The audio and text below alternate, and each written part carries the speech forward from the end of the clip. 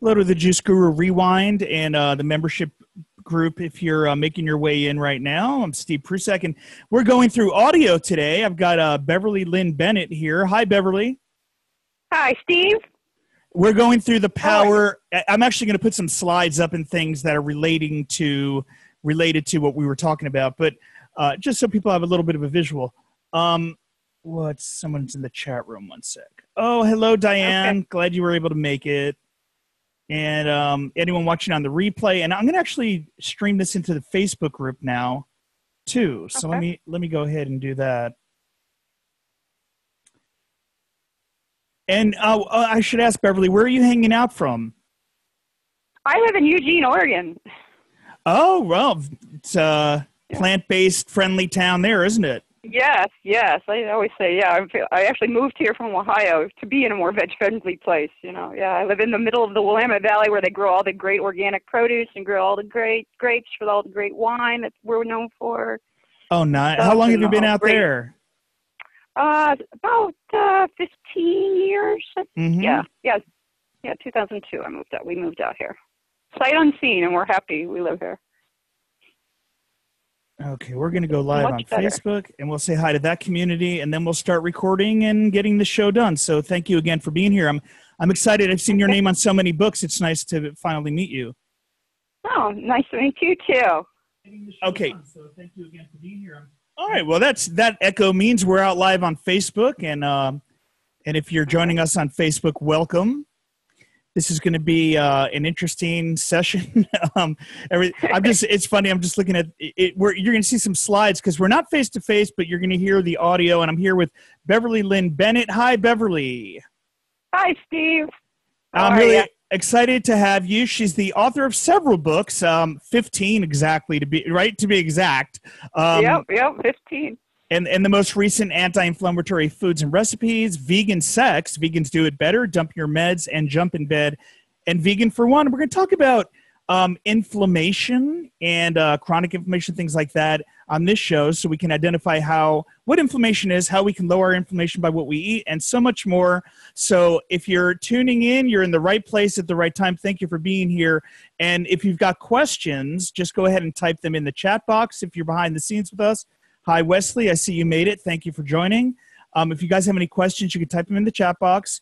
If you're part of the Juice Guru Rewind, you can come on live on video if you like, just by raising your hand at the end of the interview. And if you're on Facebook, go ahead and type in below where you're hanging out from. And hello, I see Rose and Don and Paul with us right now on Facebook, that they've joined the chat. And I'm sure that's going to increase as we go on. So this is going to be fun, Beverly. That's now all that tech stuff's out of the way, so now we can have some fun. All right. All right, cool. I don't understand all that stuff because, as I said, I'm not really a social media person. I'm kind of an old school kind of person, even though I'm only 50. Yeah, no, like face-to-face interactions and stuff. So I don't do all those things that most people do in my line of work. But no, and that's actually kind of exciting. All this social media, all this stuff is distracting us from the real things in life. You know what I mean? Yes, exactly. All right, so let's dive right into it, and we're going to start now. Okay.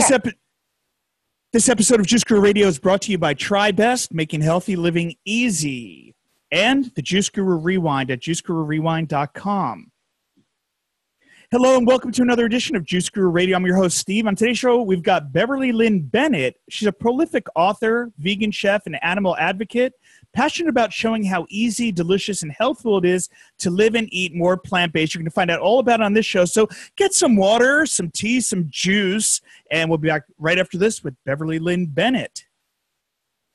And hello, welcome back. We're here with Beverly Lynn Bennett. Her latest books, she's so prolific. She's got 15 books in 15 years.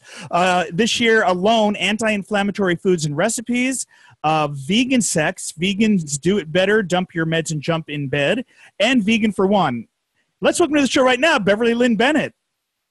Hi, Steve. Thanks for having me on. Oh, thanks for being here, Beverly. It's so funny the way I just had to get the Vegan Sex title out, right, and sound professional about it.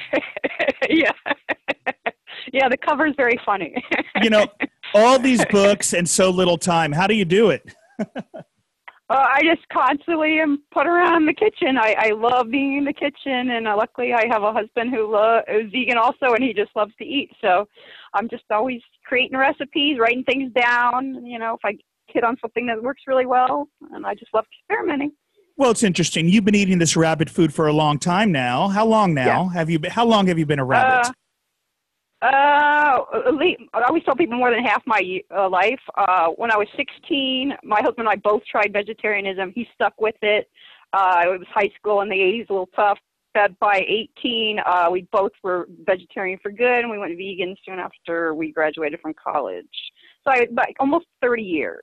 You're with 30th year anniversary. Oh, you're with your high school sweetheart too. Yes. Oh, wow. We got together freshman year of college, I'll say, but we met in high school. We went to the same high school. We went to the same college, you know, started commuting. Friends turned into better things, you know, yeah. Love it. And I'm lucky that he's vegan. I'm lucky he's vegan. Yeah, well, it sounds like he took the journey with you. So tell us about that. So what really made you transition? I mean, especially in the 80s, it wasn't the most popular thing. Now it's, you know, plant-based diet. It's the latest rage. Right. What was it back then that made you migrate that direction? Well, luckily for both of us, it was the same thing. We both had the animal epiphany. We both looked at an animal and had the same thought, like, they're no different than I am. His was that he was about to eat dinner and he was petting his dog, and he realized that the dog's leg looked like the leg that was on his plate, and he didn't want to eat it anymore. Mine was that when I was growing up, I come from a long line of farmers. I was in an Amish farm with my grandparents, and I witnessed some Amish children step on a little chick and kill it and not care. So I ran out to the corral, and there was a cow. And the cow has brown eyes like I did, and we both looked at each other in the eye, and I was crying, and it nuzzled me. And I had this most amazing moment with an animal and a horrific moment that I no longer wanted to drink milk. I no longer wanted to eat, you know, animals. But, you know, my parents weren't that into it, but when I did synchronized swimming, I had a coach that was a vegetarian, and she turned me on to it, and I stuck with it, and I don't regret it one bit. So I always say I'm an ethical vegan first, and I just benefit from eating great food. But it's all about the animals for me. Right. So it's interesting because some people get into healthier living for, you know, different reasons. Is it for compassion? Is it for your health, or, you know, the environment? There's lots of implications for this, right? Yes. Oh, yeah. For me, yeah, it's gone through all those phases. You know, yeah, it started with the animals, and then I had the health benefits because I come from a long line of, we'll say, well-rounded Irish people. And so I was like almost 200 pounds when I was 18. And I went vegetarian. I dropped 50. When I went vegan, I dropped another 25. And now I just turned 50 this year, and I'm only 15 pounds heavier than I ever was at my skinniest in my adult life. And that's, you know, that's not too bad considering I have a major injury that limits the types of exercises I can do. Mm-hmm. And I do, as you said, 15 books in 15 years, and I do all my own testing. So especially almond flour, that piled on 15 pounds in 4 months. You know, going through 40 pounds of almond flour, kind of put on the pounds. But I got that off in the last year. So we're going to kind of focus in on your book, Anti-Inflammatory Foods and Recipes, and let's talk about let's define it. What is inflammation? It's kind of ironic that inflammation is actually like the cause or like a consequence of every little thing that could happen to you, whether it's an injury, an infection, or a disease. It's kind of like something like, you know, if you stub your toe, or you prick your finger, or you have a virus, those are actually types of inflammation. And most people don't realize that. And, you know, some people have symptoms ongoing that are really like me. Mine's from an injury that I have to deal with inflammation on a daily basis because I have a severe back injury that I deal with. And for other people, it's just, you know, like they could even have allergies. And that's technically this type of inflammation affecting your different, your eyes, your lungs, you know, your throat. It's really becoming the new buzz topic because a lot of symptoms people didn't put together. You know, it's like connecting the dots yourself. Sometimes you think you have this, and this, and you don't always put it all together. Well, same thing. If you don't put it together and you don't tell your doctor, they might not put it together either. So it's kind of like coming into its own. More people are discussing it as being causes of many illnesses, and it's kind of like exciting for people like me that try to take control of their own health and heal themselves through the way they eat and the way they live. So I know they talk about two different kinds. There's acute and chronic. Yeah. Let's define them both for those new to this idea. Okay. Yeah. Acute would just be like, like redness, heat, swelling, pain, of course. And then that your body it's kind of like if an invader comes into your body like goes to work trying to fight it off. And so it tries to deal with all those symptoms. And if it heals itself really quickly, if it's just something that's very minor, that's acute. But if it keeps lingering on and on and on, that's more chronic. It has the same symptoms, but chronic inflammation doesn't go away. And some people, like I said, some people have, like me, the pain goes ups and downs from day to day, week to week. And other people, it could be just like slowly just laying dormant, just little bitty things, and they might not even realize it. Like I said, putting the dots together, that's actually what their problem is. Because it does cause, it is actually being, the more they're studying it, the more they're realizing that it actually causes a lot of illnesses that people weren't thinking of that. It's like kind of an exciting time in medicine, how much things have evolved just in my own lifetime. Like how more and more people are doing independent research instead of just taking what someone says for granted. They're doing their own research, and so more and more studies are being done, and especially more and more plant-based studies for people like us that are vegan. It used to always just be people are always popping a pill or following a certain. You got to eat more fish oil and things like that, or you need animal products, and that is becoming more and more counteracted by the plant-based community and plant-based doctors and nutritionists pointing out, no, actually a lot of that kind of way of eating actually could lead to disease, lead to illnesses. So I find that very interesting. Yeah, and so definitely. So if someone's listening and they think maybe I have chronic inflammation, what are some of the symptoms what else might they be experiencing to identify that and some of the other causes? As I said, well, I think there's two phases. Like there's the pro-inflammatory and there's the anti-inflammatory. And usually pro is a good thing and anti is bad, but actually it's the reverse when it comes to this in your body. Right. So when you have just pro-inflammatory, that would be like pain, itching, redness, heat, swelling. And so, that your body, deals with that and it tries to shut that all down. And that's when the anti-inflammatory process kicks in. It tries to reverse the pro-inflammatory, and it tries to return your body to being more in its normal state of ease, I guess you would say. And like, so then, excuse me. Bless you. And that's why then I was amazed to learn that anti-inflammatory things are actually led to essential fatty acids. Like the way you eat. For instance, like most modern diets and Western diets, we tend to rely on a lot more processed foods instead of eating simply like our ancestors did, 50, even 100 years ago. Everything pretty much you grew it yourself or your neighbor did, and that's what you ate. So then like omega-3s and 6s were more in a balanced state. But now people tend to eat more omega-6s than omega-3s. And omega-6s actually increase inflammation, and omega-3s curtail it, which was something I found totally fascinating when I was learning more about for this book, because I didn't even think about that, the types of foods that I knew certain things were good for inflammation, but I had no idea how many foods were good for inflammation and how many foods could cause problems for somebody. And let's identify some of that. To that myself. Let's identify some of that. Let's identify some of the foods that are good for inflammation and the types of foods people should avoid to limit and decrease this. Right. Okay. So you want to, like I said, you want to eat things that are more omega-3 fatty acids or lower in omega-6s or no omega-6s at all if you have an extreme injury, if you've broken your back or something like that. So for me, the things that I find the easiest to incorporate into my diet are things like nuts and seeds that are high in omega-3s, which are some of the things that I love, like almonds, cashews, chia seeds, flax seeds, hemp seeds, pistachios, walnuts. And then on the flip side, the ones that are higher in omega-6s are some of my favorites too. So I've learned to limit these because I realized I was eating some of these almost like on a daily basis.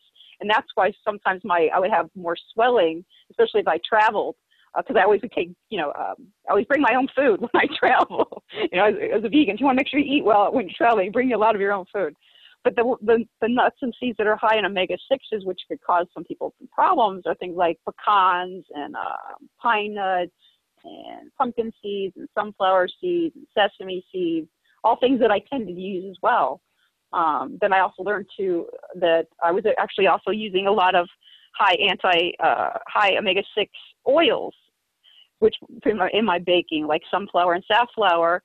But now I've switched to using more, going back to what I used to do. I used to always just use organic olive oil, and people thought that was weird in baked goods and cakes especially. But now I realized I was actually on the right track. So I use more olive oil and coconut oil and things like that in my baking. And then I tend to use things like the hemp oil, the flax oil, and walnut oil for when I'm making dressings or raw dishes, or if I just want to put a little bit of a drizzle on something just as a little garnish. I tend to do that. I love my toasted sesame oil, so I tend to do that more often with that one as well, even though that one has omega-6s. That one's a little thing, and it's a little hard for me to deal with. Then the easy thing when it comes to produce, you want to eat the rainbow. The more colors and vibrant colors of fruits and vegetables you eat, the more phytochemicals they have. And they've found that a lot of the phytochemicals like carotenoids, which are in green, orange, and red fruits and vegetables, and flavonoids, which are like in your berries, polyphenols also in berries and grapes and green tea, and then terpenes, which are in cherries and citrus fruits.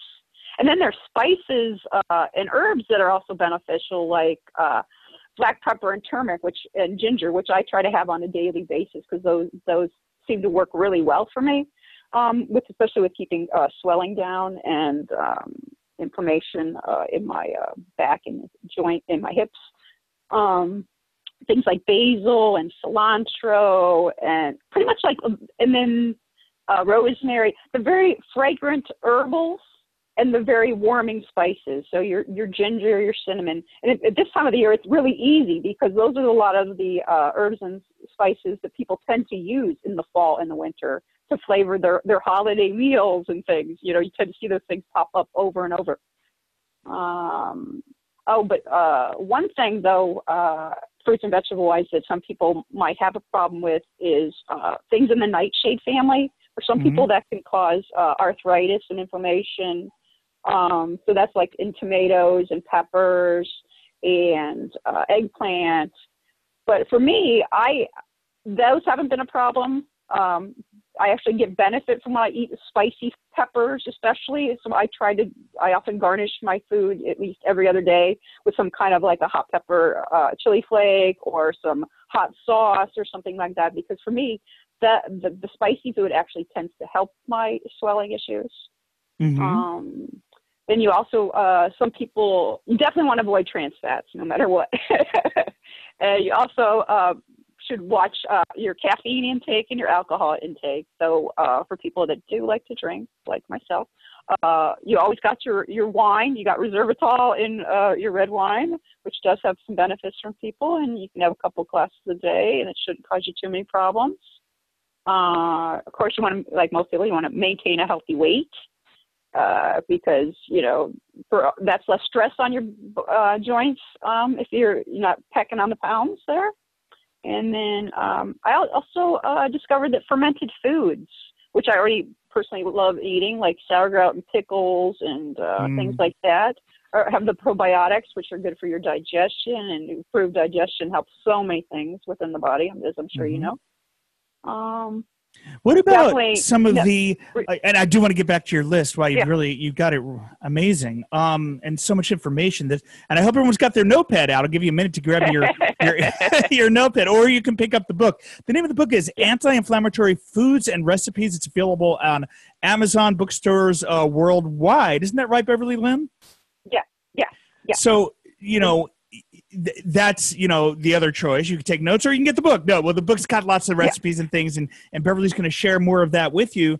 But what I was going to ask was about, so you're talking about probiotics and, fermented foods. What about, and there were two things. What about the new, like, there's some plant-based yogurts now, coconut yogurt and almond yogurt, things like that. And also, yes, actually, a lot of those are made here in Eugene. We have So Delicious and this almond, another almond company. I can't think what their name is. That's based out here. Yeah, we have a lot of companies out of Eugene that people don't know that are national companies. Love it. Or in Oregon in general. That's why I'm very, very lucky when I go to the Veg Fest and stuff. And what about like the probiotic drinks like Cavitas? That's my new favorite. Have you tried these probiotic drinks that have these different bacterias in them? And do you recommend them? I have not had that, but I'm a big fan of kombucha, which is made, here, and I'm a big fan of kimchi and sauerkraut and pickles, and I actually make those. I don't make my own kombucha because somebody I used to work with actually has a company here in Eugene, so I drink theirs. But yeah, it's kind of like it's like an old school thing that's come back into vogue.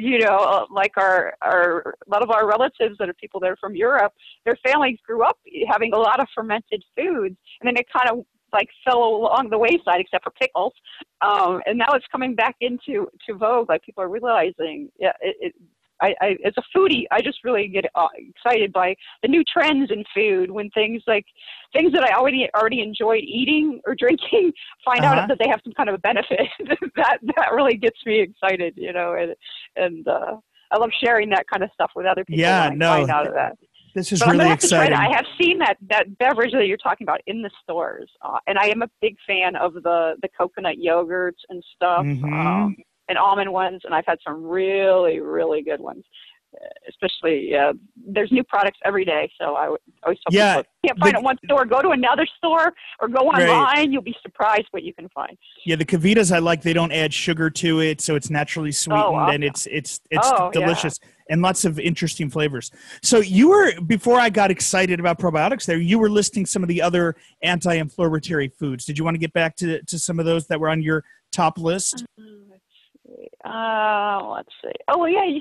Of course, like for vegans, easy. You want to eat things that have high protein. Even though the protein thing gets to me as a vegan, I love telling people there's protein in all plant foods. Right. It's kind of like a myth perpetuated that there's plant.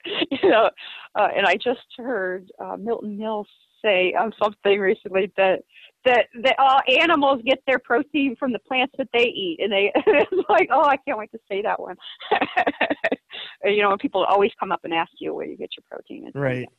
So yeah, you want to eat your beans and lentils and peas and the more simple types of soy-based foods like edamame, tofu, and tempeh versus the overly processed products. You can eat some of those transitional meatless meats products, and from time to time I buy those. When I'm visiting family, it's easier. But always read the labels, because some are really great and some have some questionable ingredients. We'll just say, if you don't understand what the ingredient is, maybe you shouldn't buy it. So yeah, you definitely want to avoid eating too many refined products, refined flours, refined sugars, refined carbohydrates. Avoid the trans fats. Eat more high-protein grains, such as like amaranth, barley, kamut, and oats. And actually, all the recipes, even though I don't personally have a problem with gluten, I do notice sometimes if I eat too much wheat-based products, especially things when I'm traveling that are not organic, I experience more symptoms.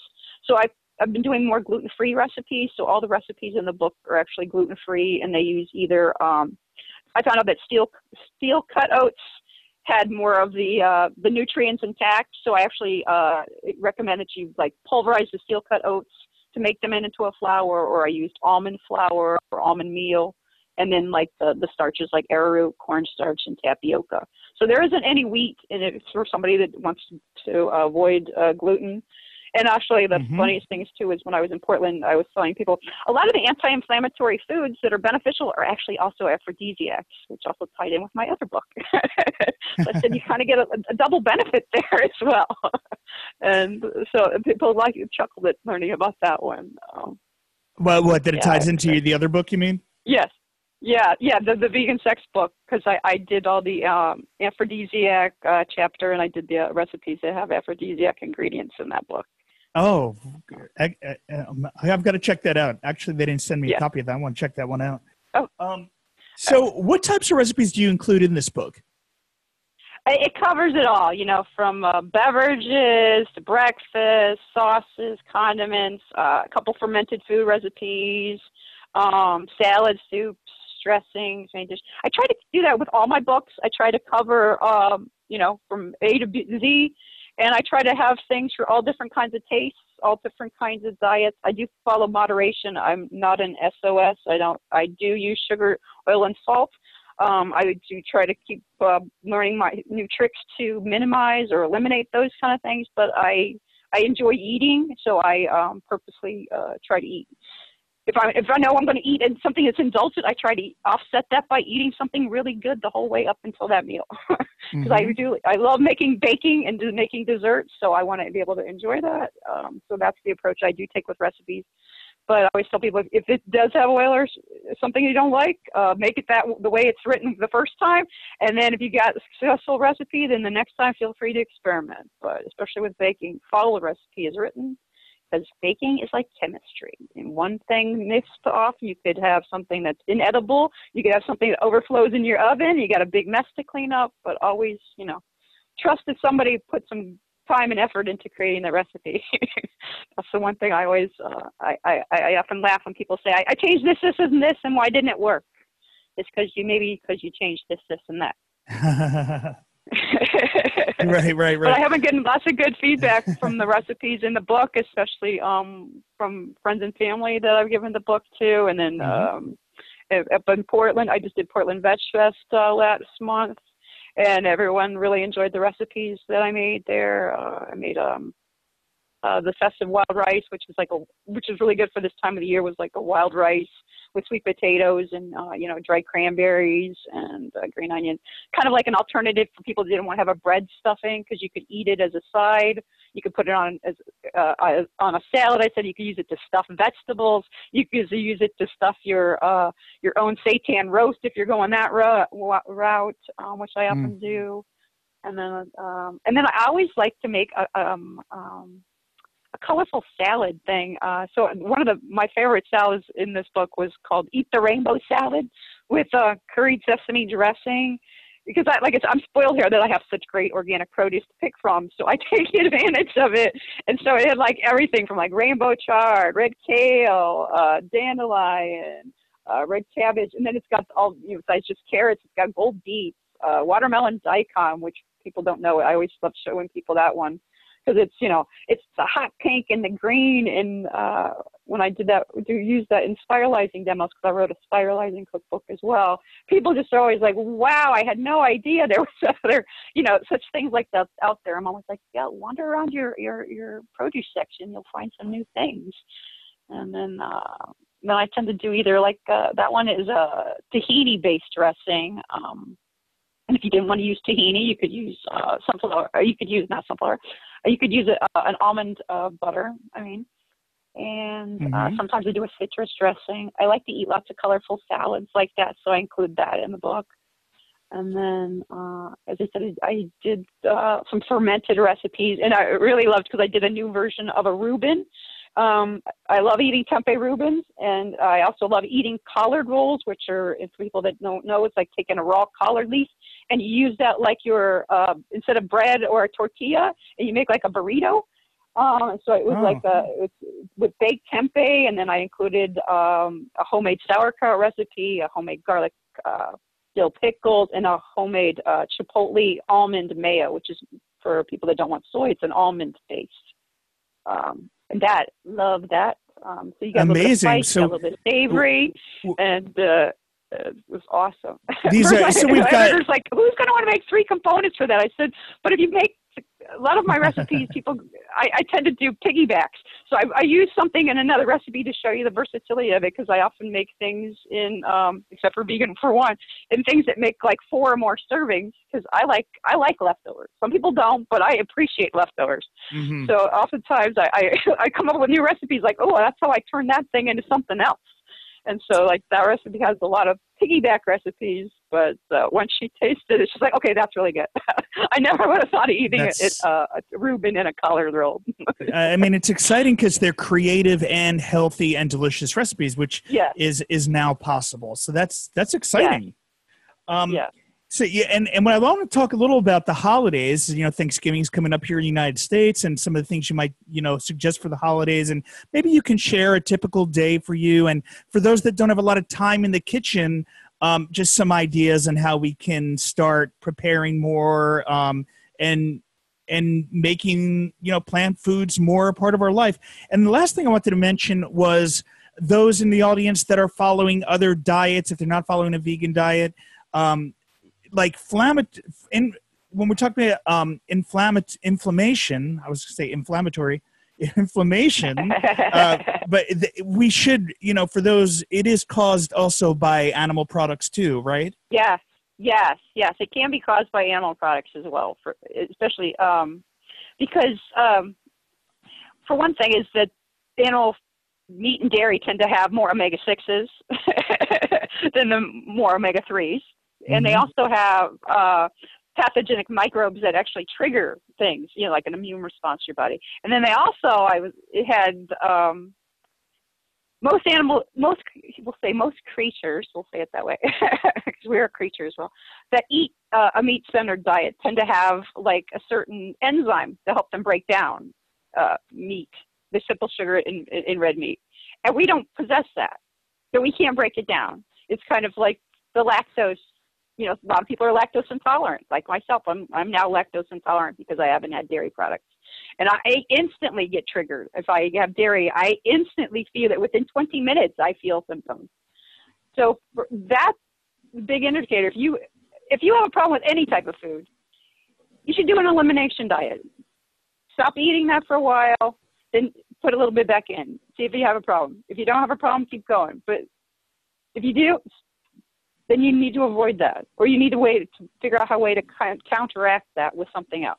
Mm-hmm. I personally think that more people should go vegan, but I'm all about people taking whatever steps works for them. I would say one day, do one meal, one day, 1 week. Next thing you know, you're doing it all. If you like it, you're doing it the whole time.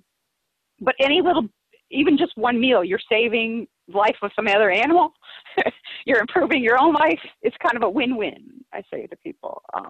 Yeah, as it turns out. And with the holidays coming here and Thanksgiving, what are some of your suggestions? And I mean, I'm in Los Angeles and we've got lots of options, but I'll be traveling to Florida for the holidays. So I'm thinking right now, I'm going to be with my parents, and what are we going to do for Thanksgiving this year? So what are some of your ideas? Well, I always tell people for holiday meals, bring your own, and bring in not just enough for yourself to eat, but bring enough to share, because that's how a lot of my family, is very curious about, that don't know what I eat, the ones that I only see at the holiday times or at a family function. They always want to try, and same thing, my parents have parties and I go when I'm there. They always want to try whatever I make because they know that it's probably going to taste good. So I always try to, bust out something really good. So you can't go wrong at this holiday. Definitely bring a colorful salad, and don't just bring like the iceberg lettuce with the tomato and a cucumber slice. Bring a salad like I described that has lots of different colors and texture, and some homemade dressing. That's not like something, unless because making dressing is really easy to make. But I have bought store-bought things when I travel in the pinch. But make things from scratch for homemade and show people how delicious it is.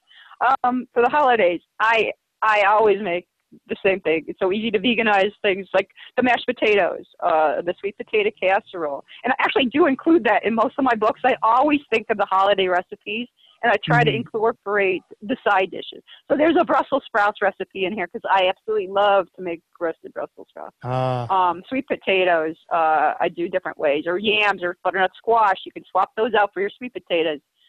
It's always cool to change it up and show people different kinds of produce. You know, everyone's used to, at least in my family, a lot of things came out of a can or a frozen bag for the Thanksgiving holiday. But I'll go and use my own yams, or I'll use the fresh butternut squash instead of using that can of yams. And then, you know, you can use coconut milk or coconut oil instead of butter, or as they call it now. I used to saying margarine because, like I said, I'm old school.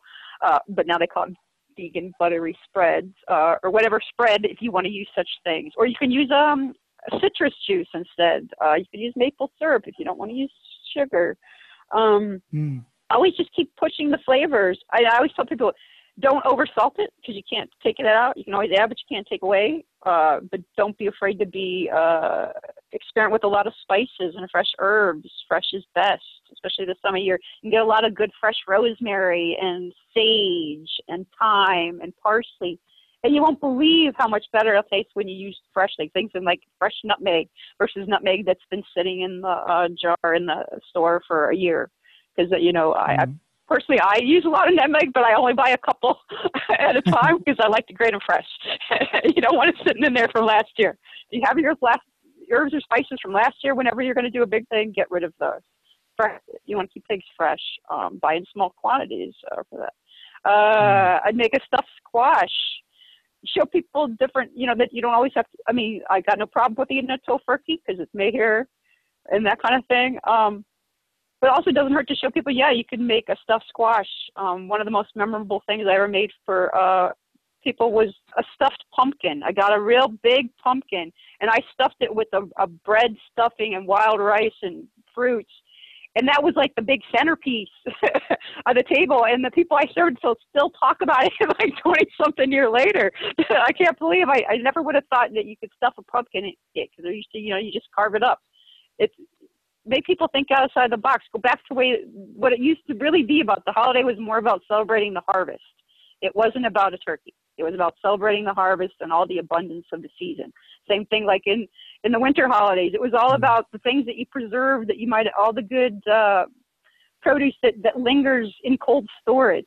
So I think a lot of those things are what you find in the meals. I would just tell people, don't be afraid to reinvent something you grew up eating to make it fit whatever the way you eat now. Push yourself, plan ahead. Like you still got a couple weeks, you can practice things out. And there's in the internet, you can find tons of recipes and books. As I said, I purposely try to always include back when, because you and I both wrote for the Idiot's Guides. I noticed one of that. my first things. I wrote vegan living and vegan cooking with my husband on that. And we did a whole section on how to deal with people asking you questions, the holidays and interactions and things, because that's something you're going to get quizzed on. Yeah, I noticed that. That was exciting. You can have the argument at the table, guys. but it's better to win over people through their stomach. So I try to sway their mind by feeding them good food first, and then I bring in the conversation. I love it. Open the door that way. So basically for you, it's not like a center dish and some sides around it. It's a bunch of just different side dishes in a way. Yeah. You can look at it like that. Yeah, you don't have to always have a big thing on the centerpiece. There's a lot of side dishes. Right, because we're figuring out what I'm going to be making, and I try to change it up every year. So that I like certain standards, but I do try to put a new spin on things every year because you never know, experimenting and new things come on the market. More and more produce, especially here, more and more organic things that I've never seen before. People might not be familiar with broccoli Arab, which is like a Italian thing. My husband's Italian that I hadn't never had. And then it was like, okay, so then I had broccoli Arab and then I started seeing it in the stores. Well, now out here we have, so it's like the flowering. It's when you let the greens start to bolt and you get a little bit of a floret and then you have a green. So out here they also have kale Rab. They have collard Rab.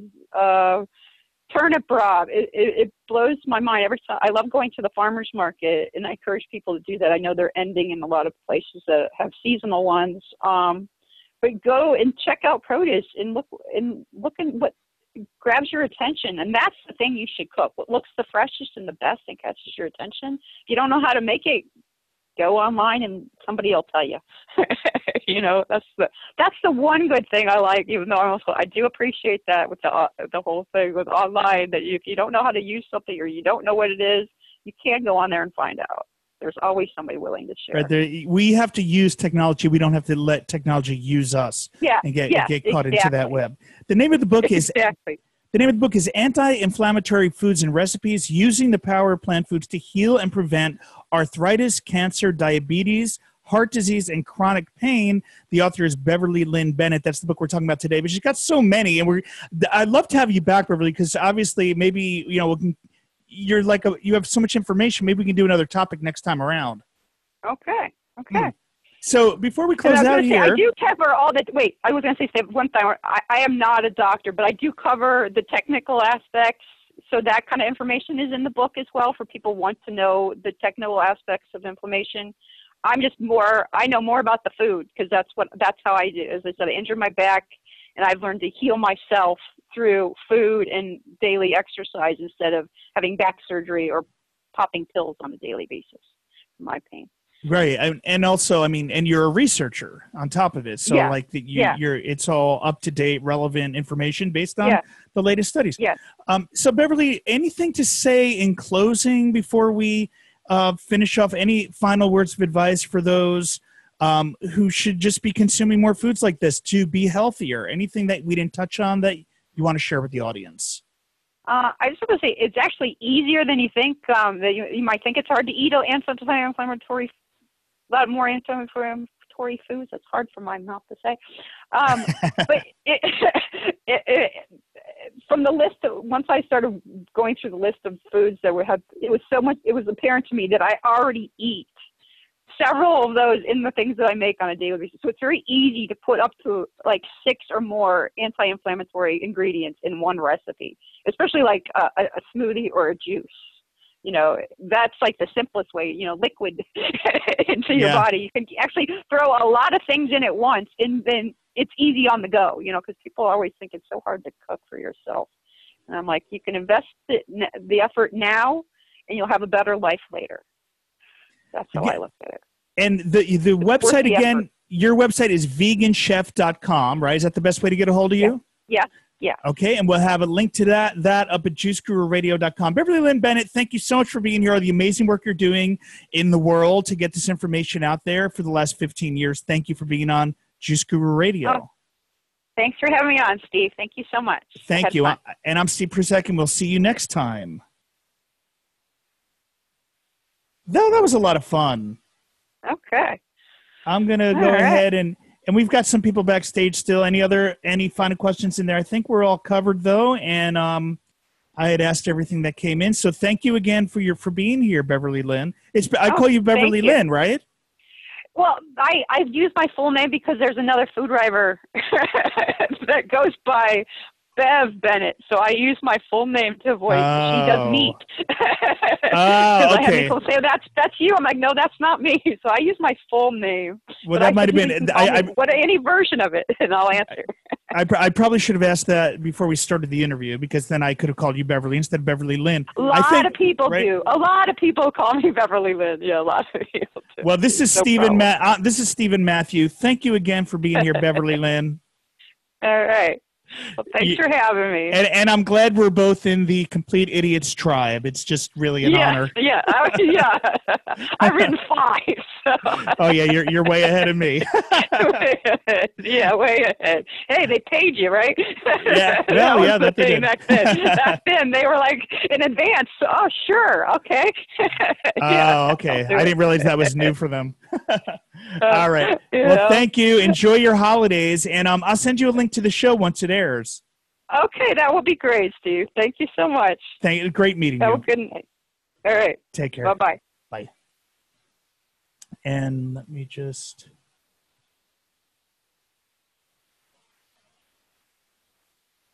Anyone in the community, any final words? I think a couple of you are still in here. Any other questions or anything before I close out? I don't see anything, so I'm going to go ahead and say goodbye for now. In the Juice Guru Rewind membership site, you'll see now under live events, you can get the calendar and know what's coming up. So that's a great way to plan what I have in our calendar, so you can look in advance. We haven't done that. It's been kind of a little disorganized in that way, and that's going to be better for you. I know that. So you'll know what's coming in the Just Guru Rewind with our guests and shows and things like that. And I think that's it. And I don't see any final questions. If you're watching the replay, just type in below and I'll get your message. Or you can always click the Ask Steve button in the Juice Guru Rewind. We'll be telling you more about that and more. So thank you for being here, and have a great evening.